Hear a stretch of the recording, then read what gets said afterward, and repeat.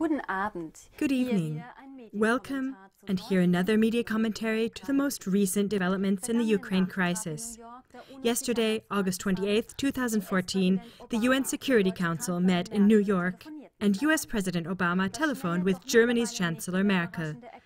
The quick yet no longer surprising result of this: in Brussels, the next intense discussions are running about still sharper sanctions against Russia.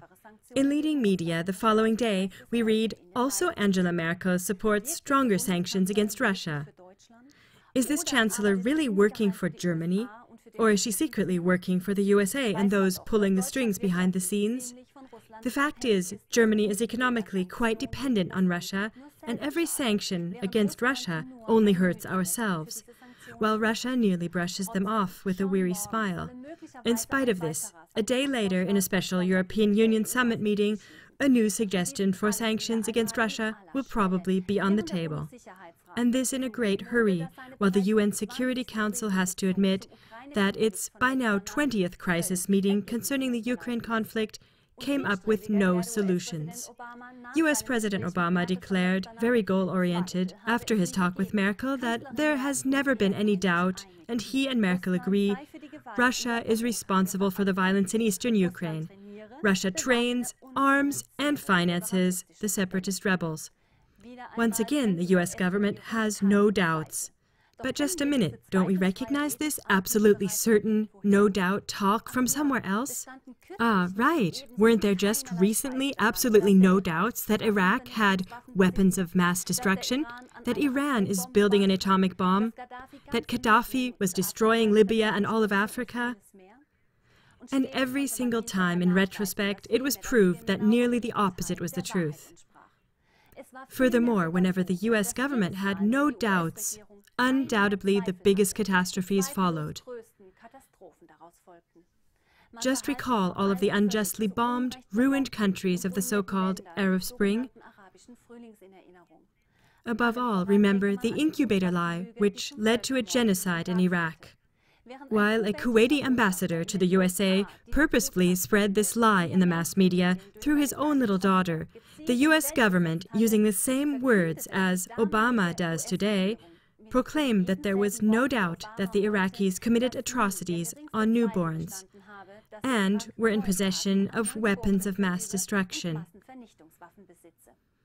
As long as the incubator lie and the resulting genocide on the people of Iraq has not been avenged by an international war crimes tribunal, nor any of the other attacks by the USA, well camouflaged as humanitarian intervention, then we are better off fostering extreme doubts concerning Obama's constant accusations against Russia. How can the mass media continually keep silent about what has been proven beyond all doubt already early on in the Ukraine crisis? Revealing telephone conversations, for example that of Victoria Nuland, the representative of the U.S. Foreign Ministry, and other U.S. string pullers. These absolutely proved without a shadow of a doubt that the USA not only initiated the Ukraine crisis, but also trained, armed, and financed its paid terrorists and mercenaries. Yet up until this day, instead of spreading these well-founded, proven facts and issues, the mass media continues to spread solely the ever-new U.S. lies against the Russian government. That is why things go from bad to worse. First, it has been proven the U.S.-steered Ukrainian coup government has been attacking its own people with military force for months. Then they declared those citizens defending themselves to be terrorist separatists and afterwards bombed and shredded them to pieces. And this morning, August 29th, Obama, hypocritically and without being penalized, could spread in all the media that the USA does not want to react to Russia's aggression with military means. Politics and diplomacy must again regain the upper hand over the warmongers. What an incredibly blatant, hypocritical strategy. Also, Germany's chancellor emphasized she does not want to give up negotiations. Like this, Obama appears once again to be an apostle for peace. The media-blinded people believe him. Exactly in this way, the mainstream media is moving our still war-reluctant European peoples towards readiness for war with the evil Russian aggressor. This is the reason why, after vehemently emphasizing that although every diplomatic U.S. effort towards peace has failed, they want to keep trying, and leading media close their reports with the tragic words, this is why today again tanks will be rolling and shooting on the eastern Ukrainian border. Valued viewers, we'll try to summarize the scenario like this for you.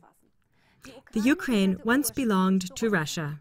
Russia and Ukraine are related to each other like neighboring families whose parents are not always united, but whose children have married with each other. So, whether they want to or not, they are dependent on each other for family peace. U.S. warmongers are like a hostile neighborhood family which steals and harms the related Ukrainian family and then slanders the Russian family by blaming them for this in order to break the two families apart. These slandering neighbors go on so long with their undercover attacks until the children of the two families divide up and begin to hate each other. It is in the nature of the issue that one day the Russian family loses its nerves and, in whatever form, start to fight back. This is exactly the moment the hostile enemies have been waiting for from the start.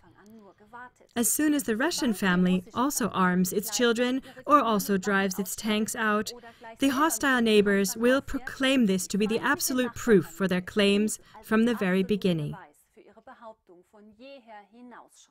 It is obvious that Russia will eventually do something to protect her children, Ukrainian citizens, in some way or another.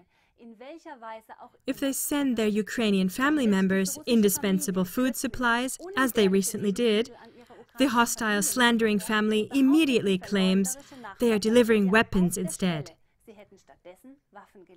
But if one day the situation is in such a mess that the Russians actually deliver their children in the Ukraine weapons for self-defense, then the whole previously incited and agitated neighborhood would rise up and attack them.